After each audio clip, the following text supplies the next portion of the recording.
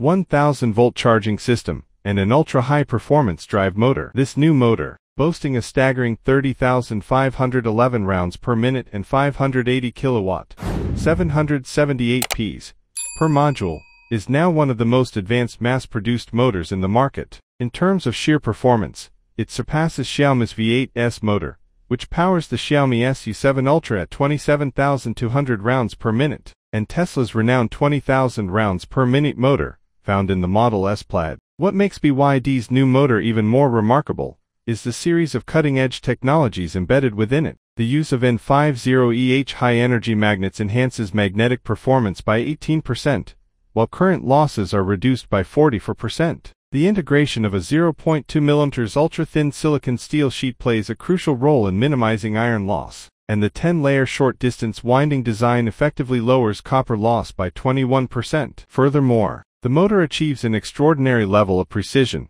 controlling dynamic balance within 50 milligrams, far superior to the industry standard of 100 milligrams. To complement this powerhouse, BYD has developed its own 1500-volt silicon carbide power module, which enhances efficiency and heat dissipation. The direct cooling refrigerant technology further optimizes thermal management, ensuring the motor operates at peak performance without overheating. Before starting our video, I just want to say welcome to the Electric Explorer, your go-to spot for all things electric. We dive deep into the world of electric vehicles, from the latest models and tech to industry trends and sustainability efforts. Whether you're an EV enthusiast or just starting to explore, we've got you covered with reviews, news, and insights that will keep you plugged into the future of driving. So, hit that subscribe button, buckle up, and let's charge forward together.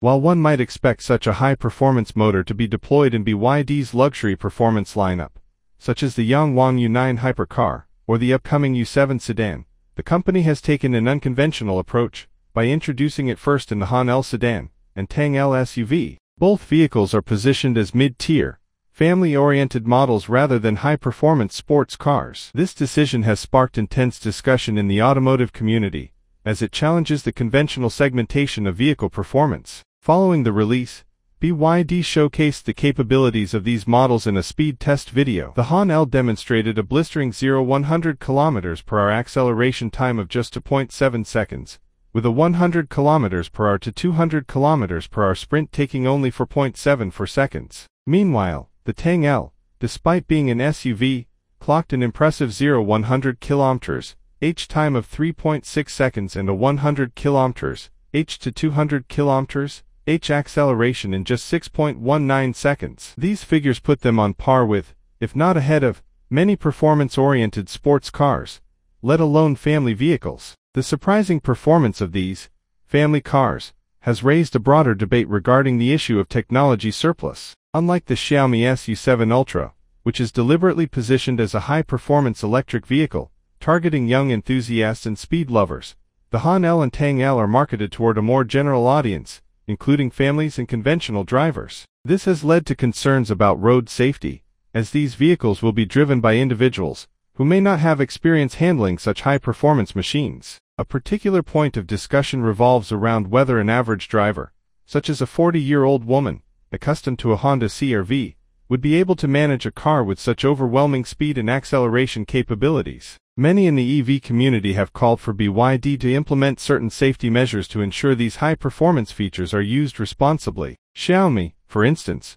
requires a trial period before unlocking its highest performance driving mode in the SU7 Ultra, ensuring that only experienced drivers can access its full power. A similar approach by BYD could mitigate safety concerns while still allowing enthusiasts to enjoy the impressive performance when they are ready. While the introduction of ultra-high performance motors in family-oriented vehicles may seem excessive at first glance, it represents a shift in the automotive landscape. EVs are no longer just about efficiency and sustainability, they are also redefining performance expectations. With advancements like these, BYD is positioning itself as a technological leader, pushing the boundaries of what mainstream EV can achieve. However, the true test will be whether the market embraces such extreme performance in everyday vehicles, and how automakers balance power with usability and safety. If BYD successfully integrates safeguards and training mechanisms, it could set a new standard for performance-oriented family cars, making high-speed thrills more accessible than ever. In 2024,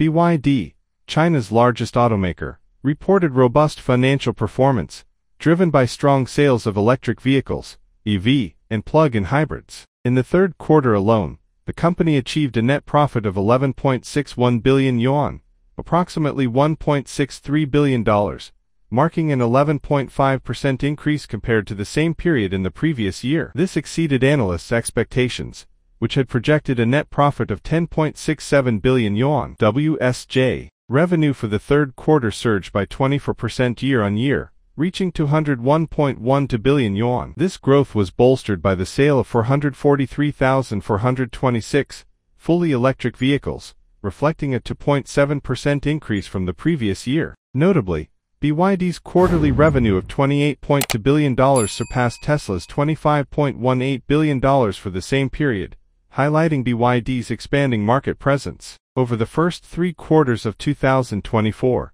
BYD's cumulative revenue reached approximately 502.25 billion yuan, an 18.94% increase compared to the same period in 2023. The company's net profit attributable to shareholders during this period rose by 18.12%, totaling 25.24 billion yuan. This performance underscores BYD's effective strategies in scaling production and meeting the growing